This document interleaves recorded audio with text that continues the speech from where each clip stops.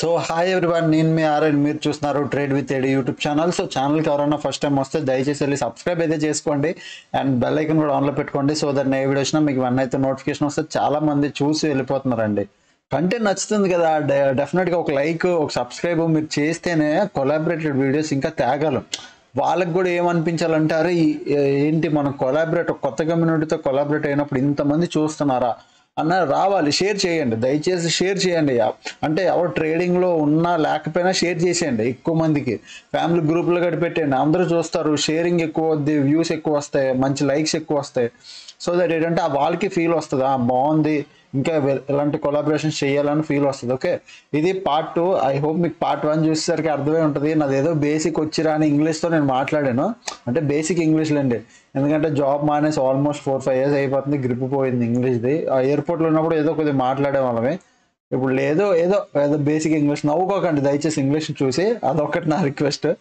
So ఇది part 2లోకి వెళ్ళిపోదాం. ఓకేనా? ఆయన ఏం చెప్తారో చూడండి అని నేను సిరీస్ అయితే తెస్తాను, don't worry. Okay, now second is there's a one specific data that we have. Okay? So probably we all have seen the order book, right? Yeah, order book. And I want to ask you for is there any swing positions like we can carry forward? Yeah, we will talk about this. Okay. So let me cover this one, then we'll talk about that also. Okay. So one is basically we have an order book, right? Okay, so when we see order book data, we have 5 best buying options, 5 best selling options. Selling options, yes. The total, right? Yeah, total. So generally what happens, the basic economic rule says when the buyers are high, the market should move up. Yes, more. When the sellers are high, the market should fall, right? Fall. Okay. The logic is good. Okay. That logic should be remain like this. But actually, it doesn't happen in the real market. Real one, I know. Right? So why it doesn't happen? Because when we see the the order book, it only includes the limit orders. Okay. But if you see, there are a lot of people who are placing the market orders. Yes. So you don't have a real picture. Yeah. Right? And second thing, there are people who are placing the IUC orders also. Immediate or cancel orders. Yeah, cancel order. Okay. So they have a specific argument that if you place a IUC order, that immediate or cancel order. So if you place a buy order, you get a seller, your trade will get executed. Execute. If you don't get it, it will cancel. Yeah, cancel. The order get cancelled. It will not go in the pending order list. Okay. So that means you will never have a IUC order in the order book. Okay. Right? So that means that order book is not giving you clear picture. Yeah. So that's why order book never gives you any directional view about the market, or it doesn't give you any picture about the market. Yeah. But what we have done is we have extracted a lot of data from the order book, and we have created a few indicators out of it. Okay. And it is real-time data from NSE only. Okay. Okay. So NSEs are client also. Oh. So we have created this whole data for NSE actually, right? Okay. And we are also using this for trading purpose. Okay. Okay. So now I'll show you. If you plot a chart, if you open an order and trade chart here, okay. Okay. Now you can simply see I'll open Nifty or Bank Nifty. Yeah, Nifty or Bank. This data is actually useful for index trading, I would say. Okay. Right? And I'll show you very small time scalping, like probably very small time frame, right? Okay. Okay. So we'll use 1 minute chart. Now, see, this is the full day movement of today. Market. Yeah, today market. Okay. But when to take a trade, we are not aware. Okay. How we'll buy, we are not aware. So how we'll use the data?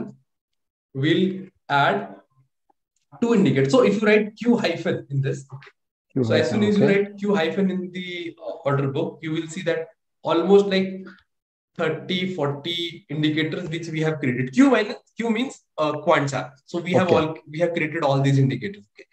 So I will use 2 only indicators as of now: the buyer initiated quantity and the seller initiated quantity. Okay. Okay. So let me explain you what is this.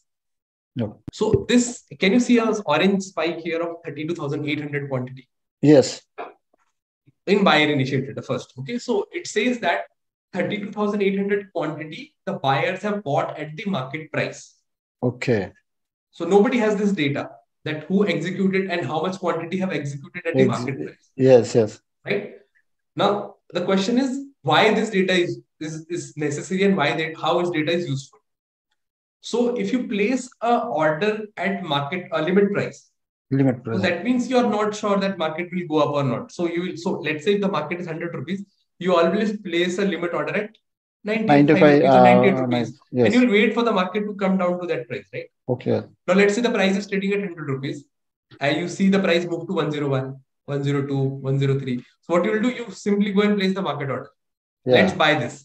Okay. So you have a strong conviction that market is likely to move up. That's why you're buying it. So understand this when you in itself have that conviction. Let's say I give you that 1,000 people have placed the market order right now. Yeah. Your conviction will get strong, right? Yes. Oh, so that's the thing we are doing here. Okay. But what we're doing is we are simply comparing this with the seller also. Is there sellers are also aggressive or not? No, sellers are not aggressive. So at that point of time, no. But there are some places where buyer and seller both are aggressive. We don't get anything. Okay. So we need to check is that happening or not. Okay. So what we need to do is we'll merge these two indicators to compare. Okay. So buyer initiated is basically a trade executed at a market price. That means ask price. Okay. And seller initiated the trade executed at the market price for bid price. So sorry, seller initiated. So we have a order book, right? Yeah. We have bid and ask price. Yes, bid and ask price. So if I am as a buyer buying at a price, my order will get executed at the ask price. Yes, ask price. Right? Yeah. If a seller is executing the trade at market price, his trade will execute it at bid price. Bid price. Yeah. Okay. Right? So it's same thing, right? It's showing you that data. How many people or how much quantity has bought at the market price. Okay. Just to know the conviction, the aggressiveness. Yeah, even trade, we can get more confidence on that. Yeah. Okay. Yes. Now we'll merge these two indicators. Okay. I'll click on these three dots, and I'll move these two, existing pane below. Okay. Now you can see they both are in the same panel, but the scale is not equal here. You can see 15,000 in front of 30,000. Yeah. Right? Yeah. So we need to make them comparable. So I right click here, merge all the scale into right. Now they're on the same scale. Okay, they both merge together, right? In the same scale also. Oh, right? Okay. Yeah. Now these columns are actually comparable. Yeah. Okay. Now what we'll do is we'll change the color also. So keep the sellers on the red side. Okay. Yeah. So we can easily see that, and we can change this into light. Okay. Line chart, and then we can have a buyer that is green color, and we'll again change it to line chart. Okay. Okay. Now you can see we can easily compare. We can see the spikes actually coming up. Okay. Right. Yeah. Okay. Now we can see the spike. Yeah. Now we can see it. So when the day started and how we can proceed further.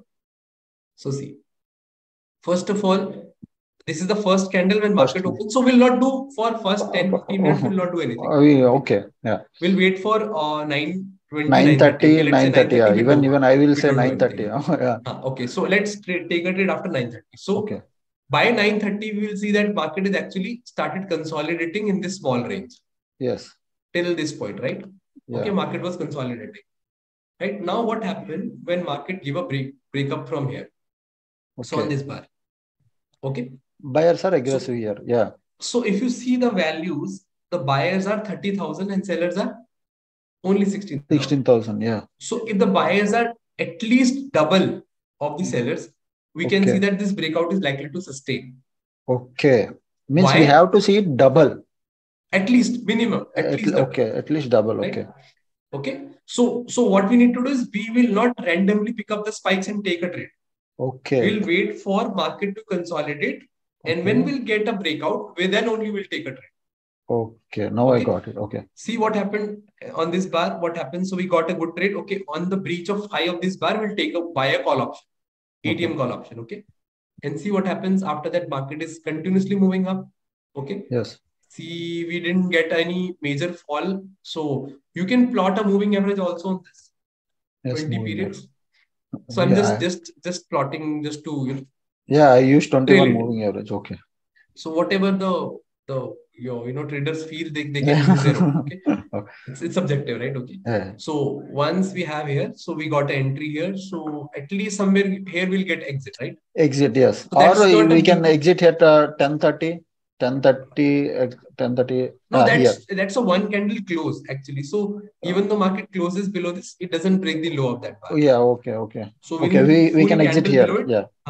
So we can exit somewhere here. Okay, that's the first exit. Okay. First exit. Now, if you see, it's a very small profit, but that's okay because we are doing a 1 minute scalping. Okay. Now see what happened. This is another consolidation. Yes, another yeah. Now see, market again gave a breakout. Yes. Right. So here, forget about the quantities. You need to see that, okay, buyers are high or sellers are high. So see, buyers are having a more quantity. Yeah. So again, we'll go and buy this call option here. Okay. And then we'll wait for the market to close. So here market doesn't close actually, right? You can see. Yeah. It again moved up. So it's just giving me one bar closing and then again moving up. Okay. So that's why I asked, let the market close below it, the full bar, and let it give an exit. Okay. So if you see here, so what I wanted, let's say this candle is, this one bar is below the moving average. If market break the low of this bar, we'll take the exit. We'll exit. Okay. Yeah, I'm okay with it. I got it. Right, okay. So we'll stay in the trend. 3:15, we got an exit. 3:15, right? Yeah. There, probably somewhere here. Yeah. Or what you can do is, a lot of people use super trend in this case also. Yeah, super trends. So if market gives, so if it is in buy trend, stay in the trend. If it is giving you exit, take the exit. Simple. Okay. And you can see that. So once market started giving you sell, it actually cashed it. Okay. So you will eventually have a, the entry point here only defined. See, as soon as the market give you a breakdown below this, so this is a consolidation actually, you can see. Yes. Right.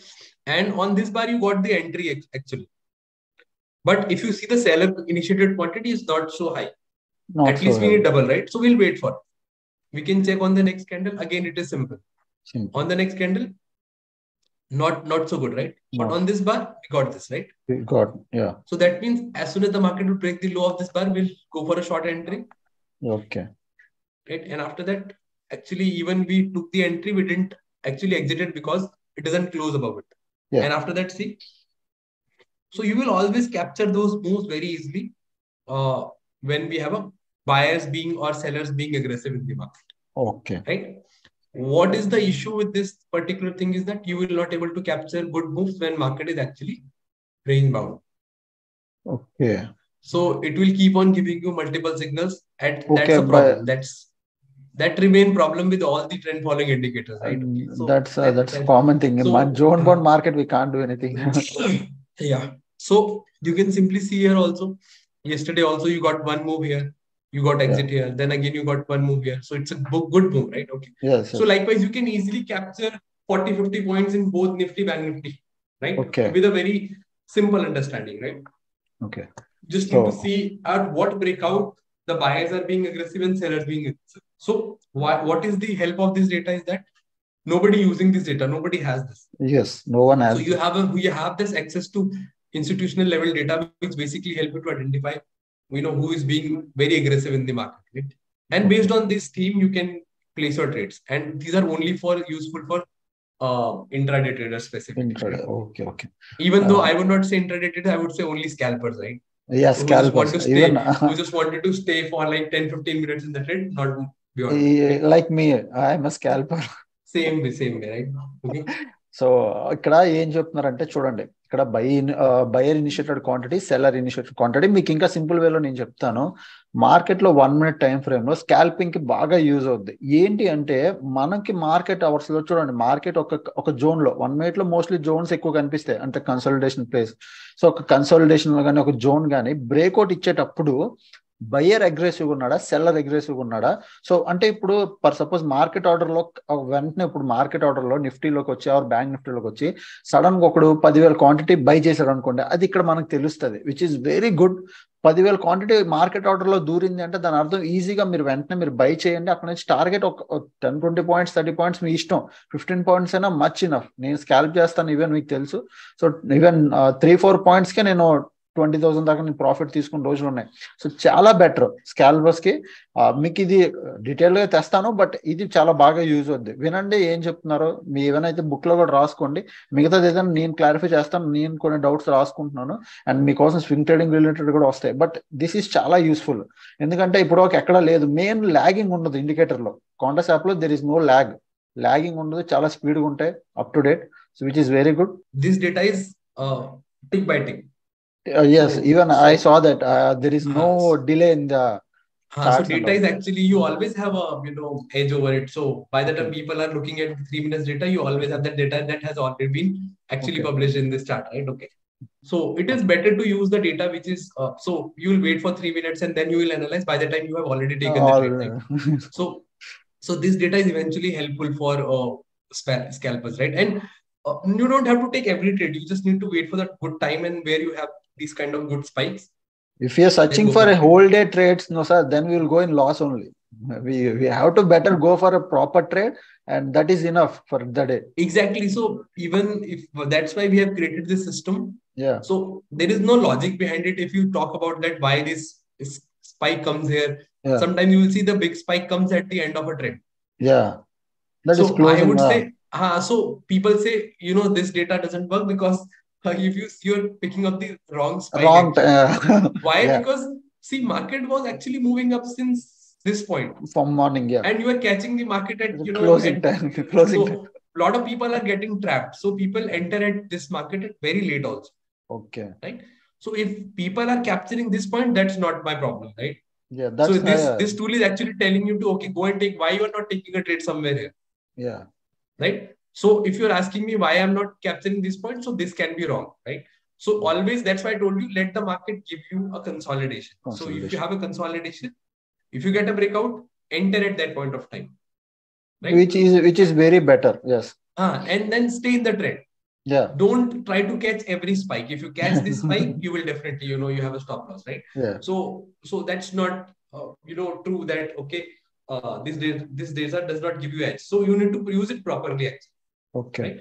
And the latency is like that. By the time you place the order, you receive a confirmation, right? Yeah. That order has been placed.